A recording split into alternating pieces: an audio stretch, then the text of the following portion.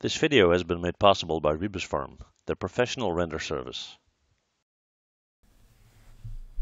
Hey guys, well as you can see I'm not in right now. I'm traveling in the US, but I didn't want to leave you guys without new videos, so I pre-recorded a few in the Assets series, and this is one of them, okay?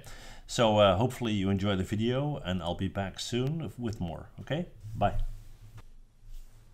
Okay guys, well in this video, as part of the asset library videos, we're going to do a cardboard box, okay? Now the modeling bit is not that difficult obviously, but we're going to do the UV and full texturing as well, okay?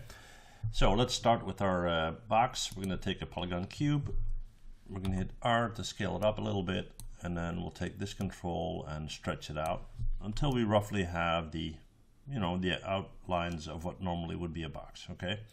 Now, one thing you want to do is you want to make sure that these edges are a bit softer. So we're going to right click the edge, we're going to drag select all of them, and we're going to go up to edit mesh and bevel, and then we're going to tweak that fraction. Let's try 0.1. Let's see how that looks. That's a bit too much. Let's do 0.05. That's probably still too much. We can drag if you like. So it's a bit hard to do it that way. Let's do 0.02. Yeah, that's better. And then we'll do segments.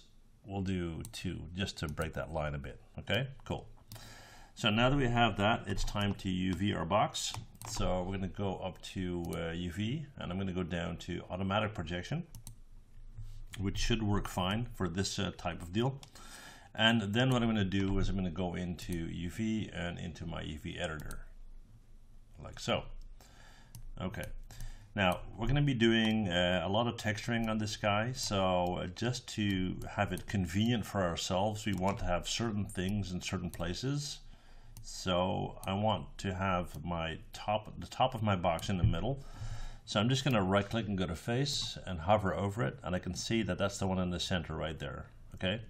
So I'm going to right click on a shell, take that, hit W, and move that over here. All right, so let's look at this one here. I want that one on the right. That seems to be that one, so it's fine.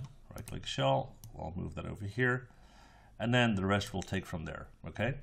So these two need to be connected, so I'm going to right click at the edge, and I'm going to drag select this edge right there, and it should correspond with, so let's see which one. Well, just to find that out, it's kind of important to know. Okay, so you can see that this edge right there is corresponding with the outer edge right there. Okay, so I'm going to select that one, and I'm going to go to move, and so these two are now connected, as you can see, and we're still in a situation where this, actually you can see that they're flipped around, so I need to flip that around as well. I'm going to select it, I'm going to go to rotate,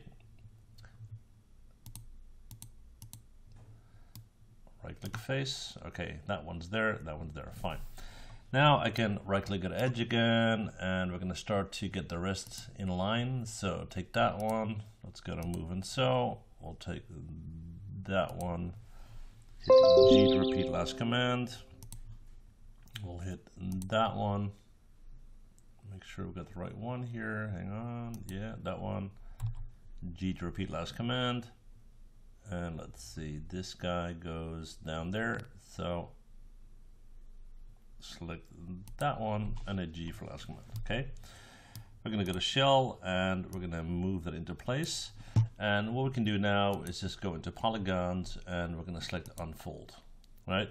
It's slightly tilted, so let's hit E to rotate that a little bit. Or actually, let's go Control Z to go back. We'll hit W, we'll move it in, and what we'll do is we'll just hit R and we'll scale it in ourselves. Okay, hit W to move that down. R to slightly scale that back in. Let's see if this is the right way. So is this still on the right? Yeah, it is. Okay. So the one in the center is the top of my box. That is the right side. That one is the front, and so forth. Okay.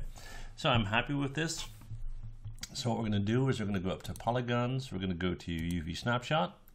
I'm going to select the location where I want to save that out. I'm going to do that on my desktop, and I created this folder here. So I'm going to do that there, and I'm going to call this box UV snapshot. All right, cool. Save. I want 2048 to be the size of my image, okay? And I want it to be saved as a JPEG. So we're going to hit OK, and we're going to save that up, okay? So now we're going to jump into Photoshop, and we're going to start with our texture. Here we go.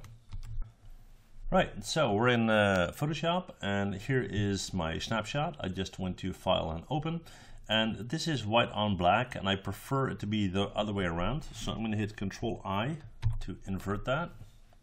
Hang on, we're just going to unlock it first. You can see it's unlocked.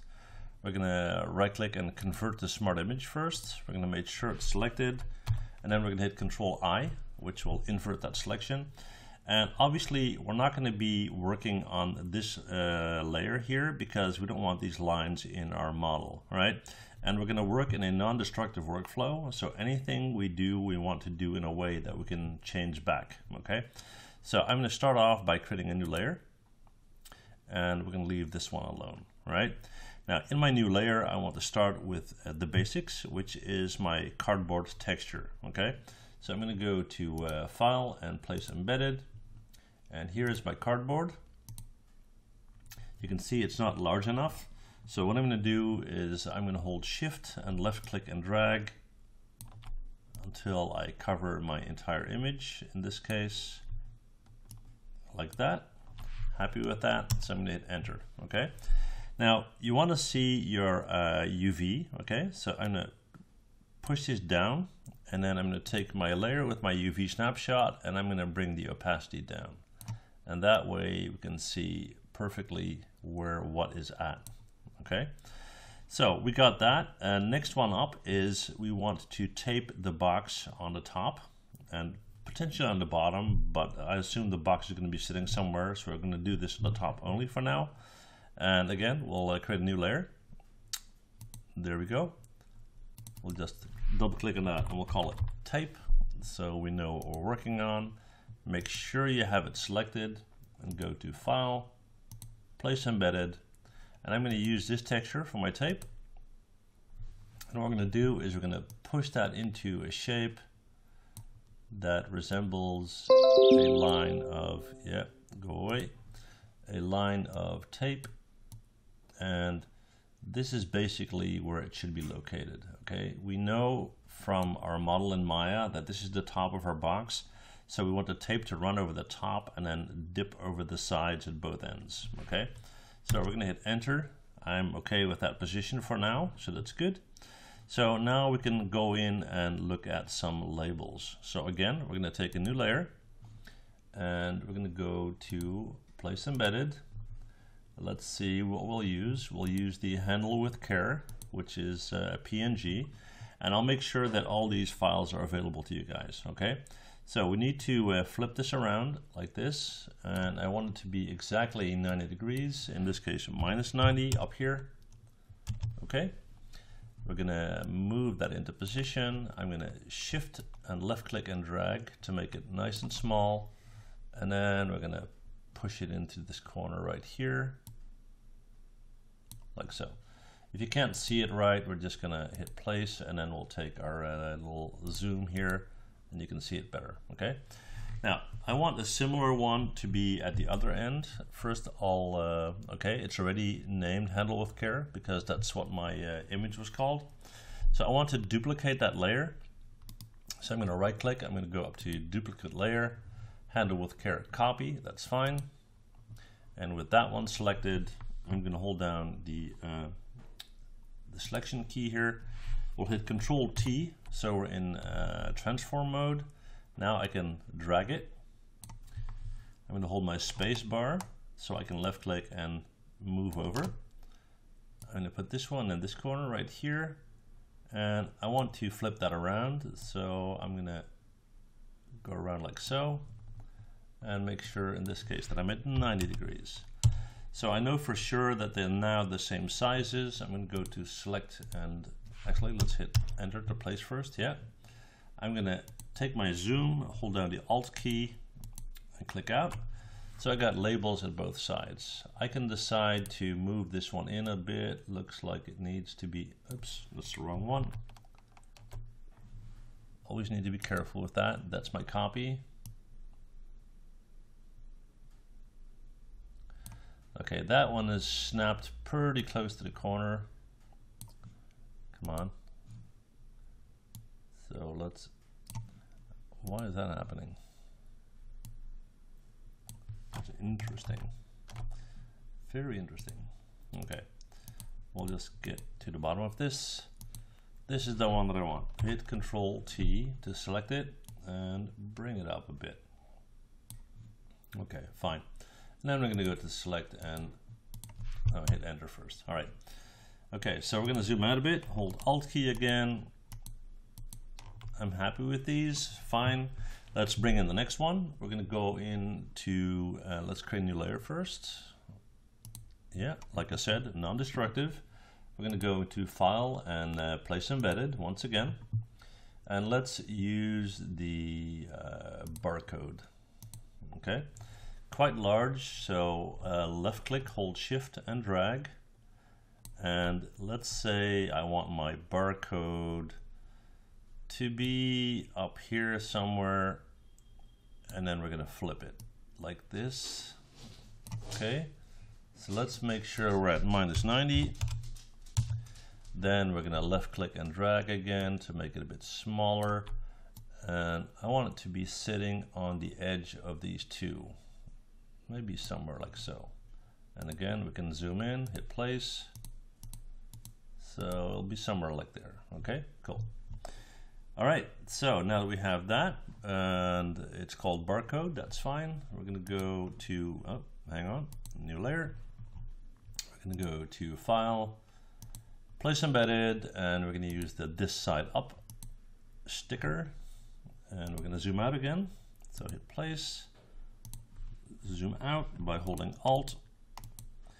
Let's decide where we want that to be placed.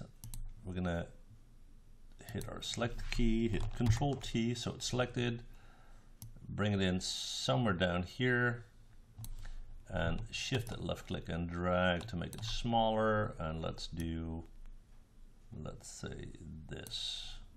Okay. And that's why it's so important that you understand the orientation of your UV snapshot. So you know this is the top, this is the right side, that's the front, and you know how it should be facing, okay? So now that we have all that, it's time to smudge up our box a little bit. So what we're gonna do is we're gonna create a new layer. Once again, we'll double click on that. Come on. There we go. And I'll just call it, I don't know, let's call it smudge. All right, make sure you're on that layer. We're going to take a brush right there. We're going to go up. We're going to make sure it's a soft brush, and let's look at the size. This is about right. Okay, good. So what we're going to do is we're going to take a black color. We're going to start somewhere around here. We're going to click. We're going to hold down our shift key, and we're going to move over here, and we're going to hit click again, just like that. Okay, so click here once, click again. All right, click here once, click again, click here once, click again. We're going to do one here,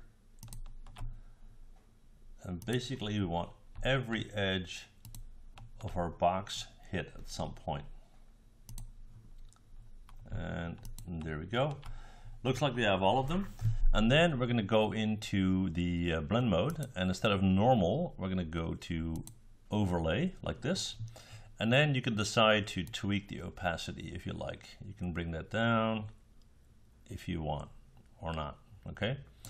So now, to get a good understanding of what this looks like, what you need to do is you need to turn off your UV layer.